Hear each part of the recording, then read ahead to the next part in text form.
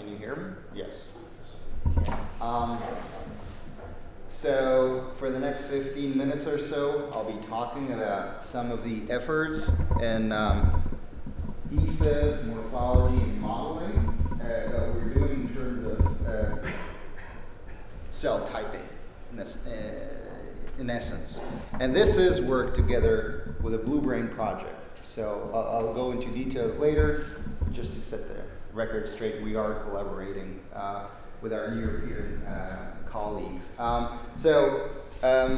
Jane alluded to our new building in Seattle, so I wanted to show you that. We are very grateful to our donors for actually building it and being able to work in there every day. And so now more into the science part. As it was alluded in the previous talks, we are very much into the cell typing business. But once we start working on that, we need to be constantly reminded about how difficult it is to do cell typing in a meaningful way. And the reason that this is hard is because brain matter is very complex. And I think, so I'm showing you here, this is from Stephen Smith's work at the Allen Institute.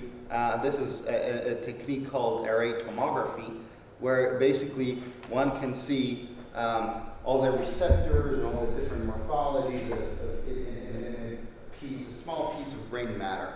But when we're thinking about this kind of complexity, now the effort is to basically come up with a rule, come up with a set of rules that says, how the different components instantiate themselves and how they combine to form circuits, and in the long haul, hopefully be able to say something about higher level functions in the brain based on these components and circuits.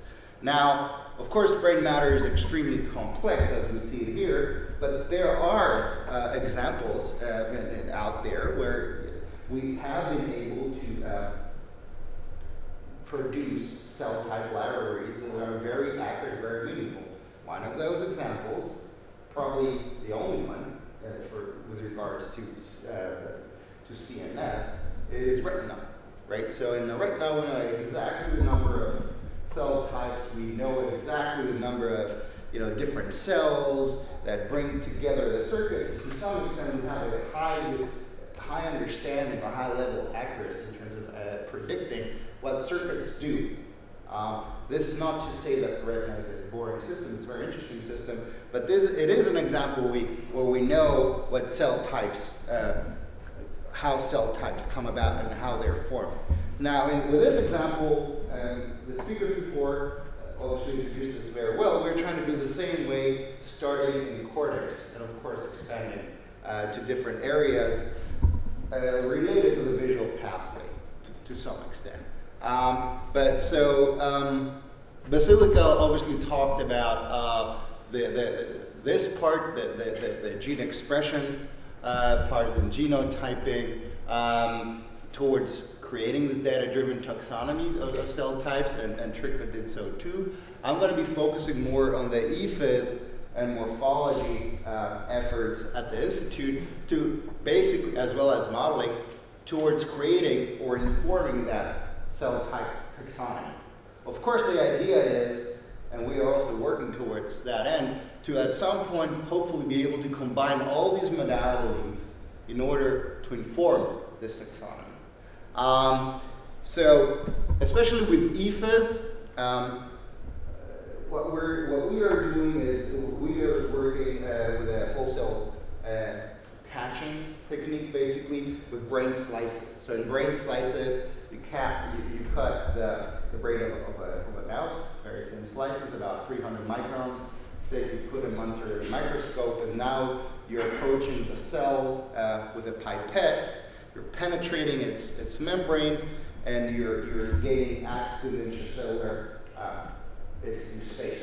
At which point, one can do is inject different parts of different kinds of current waveforms. So you see like very short pulses, you see ramps, you see DC steps or noise inputs, and the cell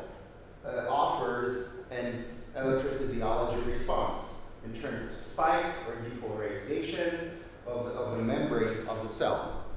Now, the assumption is, or in the past, it has been shown that the response to these kinds of electrical stimuli are characteristic to some extent of cell types. Now, this is one feature we're using now to enrich that cell type taxonomy that we are working on, basically. Another feature that we are interested in is morphology. Now, all of these cells, as you saw before from the aerial tomography movie, have very distinct morphologies. Now, so in that experimental workflow, now that we have interrogated electrophysiologically the cell, the next step is to fill that cell with biocytin, right? And then basically we have an effort towards automated single neuron morphological reconstruction, which means now we put that biocytin filled cell under the scope, and we have software running through these individual images we take from that cell in order to reconstruct the three-dimensional morphology of its dendrites and axons. And this software is actually being developed by one of our members at the Institute, and has been published in the past. So this is Hunchwan's team that is working on this software, and it's actually Stacy Sorensen's team at the Structural Science Department that is using this software to basically reconstruct all these cells, or a small subset of the cells that we electrophysiologically interrogate. Now, so at this point we have two data modalities. We have EFIS and we have morphologies. And the question is, what do we do then, right? And the third step in this process, or this workflow, is to create models, or try to create models and develop models, computational models, that basically capture these EFIS and these morphological features. Now, at the Institute, we are working we're developing a whole host of different models. Some of them are more abstract, called leaky or fire or generalized GLIFs. On the left, this is Stefan Mihalis' group. On the right, these are the biophysically detailed models. And I'm sure that people that are working at the HPT or with Henry Stevens, the Blue Brain Project, know some of these models and the kind of power they can offer. Basically, so these models we are also producing, and this is an effort basically led by Anton Arkhipov and Nathan Gowans. Myself, I'm also working towards developing these models in collaboration with the Blue Brain Project. And the reason, so basically the remainder of my talk is going to be focusing on these types of detailed biophysical models based on data that we collected at the Institute. And so basically, the workflow looks as follows. So we do all the experiments in Seattle. We eat these experiments, and then we reconstruct the morphology also in Seattle. So now we have the two data modalities. And what then happens is we upload this data on a server. On a server that actually Werner from Blue Brain Project von Hype has access to, who downloads all this data, right? And now can use methods developed largely by Don Sega's group, but also the Blue Brain, to basically use and develop these biophysically detailed models. And so with regards to the optimization, basically these are the individual steps that we're going through. First, we're analyzing the EFIS responses in terms of, and I'll go into that in terms of the features of the EFIS responses. We are using these EFIS features. We are going into the main optimization procedure, which is basically a genetic optimization type. We are creating a small number of models that replicate, to some extent, EFIS responses given a certain morphology. And in the final step of this process, we are picking the best model to basically be the most representative one for the data set, for the given experiment, the given data set. Now, with regards to what we're doing exactly, what kind of models these are, these biophysically detailed models, in effect, what we're doing is we are defining all these different conductances for different types of cells. And basically, the job of the optimization is to distribute these conductances spatially along the morphology. That's what the optimization does. It doesn't play with the kinetics of these conductances. It assumes them frozen. It doesn't change the morphology, and instead, the job is to distribute as good as possible, as well as possible, these conductances along the morphology in order to get an ePhys response, which is the closest to these to the experimental one. And basically, how do we assess goodness of fit? Is basically using these different features of the ePhys response. So basically, given a spiking here, in this case response, we have defined 11 features that we want to replicate as best as possible with our models. And every time, or the optimization process, what it does is try to capture these individual features as close as possible compared to the experimental data set. Right now, so this is something that started a year and a half ago. At this point, we have 61 biophysically all active models. So these are the most complex models that you can basically get, and they are extremely expensive computationally to optimize. And basically, in order to develop them, we are using a lot of the blue-brain infrastructure in Switzerland, a lot of the methods developed there, as well as the supercomputer. Because these kinds of optimizations, because they are so expensive, they demand a big computer or a big infrastructure, which right now at the Allen we don't have yet. So I'm just going to give you one example. So here's a reconstructed morphology of a layer 5 pyramidal cell. And in green, you can see the basal dendrites. In purple, you can see the apical dendrites. And here, on the left side, you can see in red the experimental response in a particular experiment of this particular cell to a stereotyped input. And in blue, you can see how the model captures, or basically the developed model basically captures the ePhys responses. And as you can see, there are certain, for example, responses that are extremely close to the experiment, and there's others, of course, like here, which are not so close. So this is something we are working on, but at this point, we have created a workflow that we are looking forward to basically generate more and more of these single neuron models. And the question, of course, is, so this is basically the data, the ePhys responses in red, that we train the model, or we use to basically train the model in order to develop it, right? In a second step, what we do then is take this model and basically interrogate it with this noise stimuli, which haven't been used to develop these models. So in essence, what we see here is a response of the model in comparison to experiments that basically hasn't not been used to optimize it. And as you can see, in this particular case, it does a pretty good job. Again, there are inconsistencies, but all in all, I think we're getting a robust response.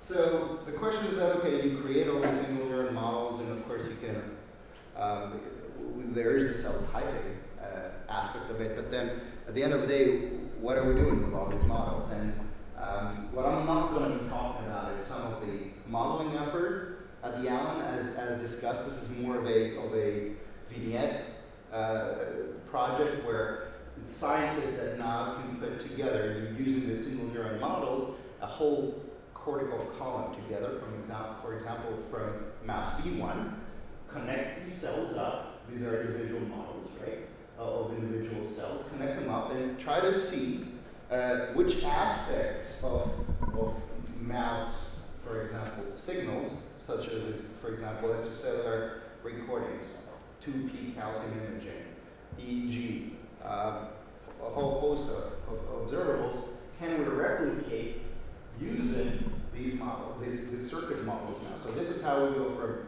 individual components to whole circuits.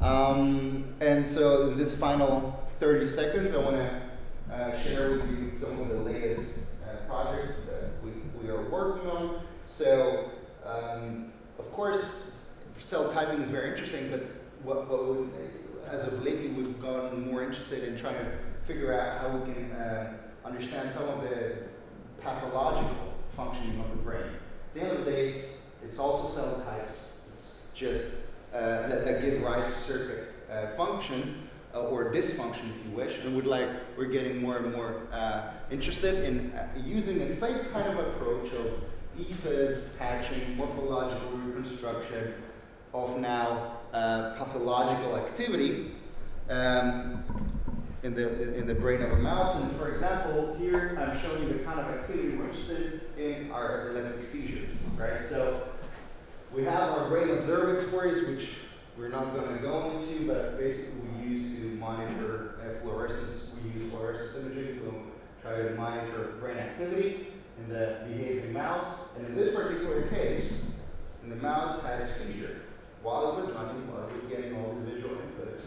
You could see how it started at the basically edge between S1 and M1. All of a sudden, you see this focus here spreading bilaterally. At the same time, you have this huge pupil dilation, which would be indicative of stage 1 seizure, right? And the idea is that, okay, what happened in this case? Can we try to use all these models or this EFIS to try to say something about not just what happens during function, but also dysfunction of the brain? And as finally, as Jane alluded to, we have a current opening. So any interested and very enthusiastic postdocs, please apply.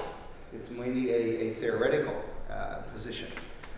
With this, I'd like to basically thank a small subset and a small group of people that very much contributed to us making those models.